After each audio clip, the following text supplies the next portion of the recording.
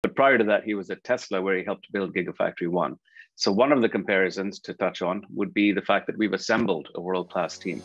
Welcome to the NAI 500 CEO interview program, where the senior management from select listed companies will share their insights with the audience about their company's growth potential. In this episode, we had the opportunity to speak to Ali Haji, the CEO of ION Energy, the TSX venture listed company with a trading symbol of ION.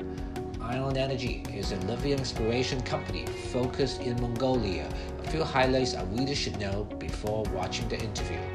ION Energy is trying to be the first lithium brine explorer and producer in Mongolia, having a strong team who has the track record to support such execution. The projects are strategically located in Mongolia, close to China's border, where the country is the world leader in manufacturing lithium batteries and continues to outpace the globe in demand of EVs. The company has the largest exploration license ever granted in Mongolia for its Baavhai Uul project, first drilling program already complete last year. The share price reached its 52-week high last November. Since then has corrected and now trading at 35 and 40 cent range. If you enjoy our video, please like, comment, and subscribe to our channel so you can stay alert for future content. Hi Ali, how are you doing today? Doing very well, Gilbert. How are you? Doing great also. So maybe you can just give us an overview and background about your company, ION Energy, to begin with. Sure. ION Energy was co-founded in 2017. We went public on the Toronto Stock Exchange and the venture market here in August 2020. ION Energy is an early stage lithium brine explorer in Mongolia. We currently control 110,000 hectares of highly prospective brine licenses across 2 licenses in the southern areas of Mongolia. And we commenced exploration shortly after having gone public in August. The team is comprised of some industry veterans, if you will, and I'm happy to get into those, but I think a lot of that information is available to our viewers on our website. Great. It's pretty interesting. You're exploring lithium potential in Mongolia. So what's the main difference compared to the common places like exploring or mining lithium in South America? Good question. You know, South America is generally speaking at a higher altitude. The assets would be located in rather remote locations. So it is quite taxing and quite, expense driven in terms of getting to those assets to ultimately extract the lithium. The higher altitude does aid in the evaporation process. Mongolia, on the other hand, is relatively flat. We're located in a very flat basin that spans the vast majority of the southern portion of the country. A lot of the salars in Mongolia are paleosalars, and what that means is that the aquifers are buried as opposed to being on surface, which you will find in the Atacama or in Chile, as you rightly pointed out. So in terms of the geology, there's a bit of a difference, but in terms of the quality that we're seeing coming out of the ground in Mongolia, the vast majority of it is of significant, if not better quality than what you would find in South America. Okay, so tell us a bit more about what kind of work have you done so far with your lithium projects there, and what kind of work are you planning to advance these projects in this year?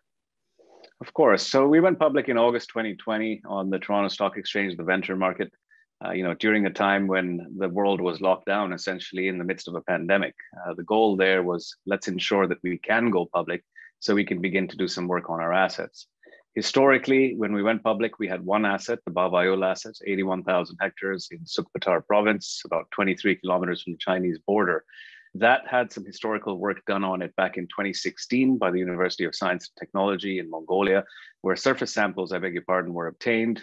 They were sampled. We had maximum grades close to 811 ppm, average grades of 423 ppm. Since we went public in August 2020, we defined a drilling program where we did an RC program, allowing us to understand the stratigraphy of the basin in place. We drilled over 832 meters. We then paused for a quick moment as a result of supply chain issues and everything else that the world has had to face before diving into an extensive 222-hole auger program across the entire 81,000 hectare license. That bore fruit for us as a company. In December, we were able to announce up to 1,502 ppm lithium content. And that, of course, is almost twice the 811 ppm that we had seen prior to us being granted the license.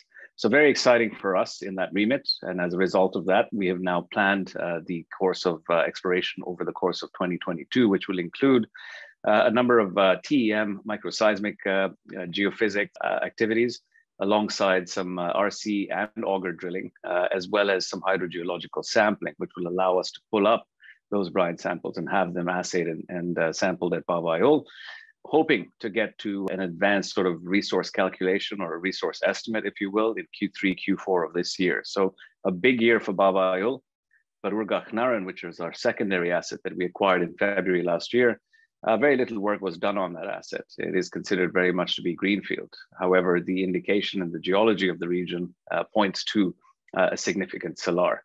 That salar actually resides very close to surface, so it's not a paleosalar like you would find at Baavhai. And the goal for the company is to put 73 holes in the ground at Urgaknaran this year as well. In fact, that drilling will commence in the next week. So for our listeners, when you do listen to this, you will very likely see a press release associated with that. But that program will commence in the coming week or so. And the intent there is much the same as the earlier program done on Baavhai. So let's de-risk by scratching the surface and determining where we should put the vast majority of our effort in the future. So it looks like a lot of activities coming along for the investors to follow for your company these days. Absolutely. And I think, Gilbert, that's a result of the world opening up. We now have the ability to get out and visit site. In fact, myself, including my technical team and one of my senior advisors, will be in Mongolia in April this year. So April 15th, we arrive, we do a site visit, and we kick off this very capital-intensive exploration program that allows us to better understand our assets. Yeah, so lithium companies have gained a lot of interest from the investment community these few years. So there's a lot of competition out there. And how do you compare yourself, your company, to your peers? Let's say about the potential or valuations from that point of view. Of course, from a comparison perspective, first off, let me start by saying, I did talk about a team that we've assembled, and that team includes the likes of Paul Fornazzari, who was the original chairman of Lithium Americas, a founding director of Lithium, which recently sold to Zijin in China for $960 million last quarter. We've also assembled a team that includes Don Haynes, a very prominent expert in the lithium brine space, alongside Mark King, another individual that's very well recognized in the lithium spheres. We also have an individual by the name of Dr. David Deeks, who's on our advisory board. He was the ex-CTO and senior vice president of Lithium Americas.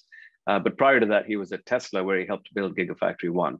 So one of the comparisons to touch on would be the fact that we've assembled a world-class team relative to some peers that might be lesser endowed, if you will, in terms of their technical prowess. The second thing that I would say is that we are a relatively new company. We've only been trading for about a year and a half now, whereas a number of these other companies have had 5, 6 years. They've perhaps gone through 1 or 2 cycles where they've been able to do a fair bit of work and de-risk their assets. We're just getting started. The other comparison I would draw upon is the fact that we are fully funded. So we're not looking for an equity raise. We had $4 million in the bank at the end of last year. And as a result of that, we're not looking to raise capital because that keeps us going for about 2 years' time. And last but not least, I think from a peer comparison perspective, we are massively undervalued, and that can be seen based on the research reports that you will find on our website that have been put out in press releases as well. I think there's a bit of a gap that needs to be filled from a valuation perspective. The analysts agree, and we're on the cusp of doing a fair bit of exploration that will allow us to close that exploration gap as we go forward.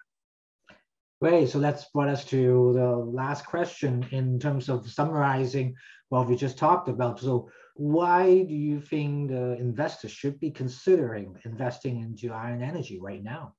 As I said, we believe ION Energy is well positioned to serve Asia's lithium demand. We are a team comprised of industry experts with a vast amount of experience. We are fully funded, and we are only 23 kilometers from the largest consumer on the planet, that being China. So ION Energy has a lot to prove this year, a lot of good things to come, and I hope that you can follow our story.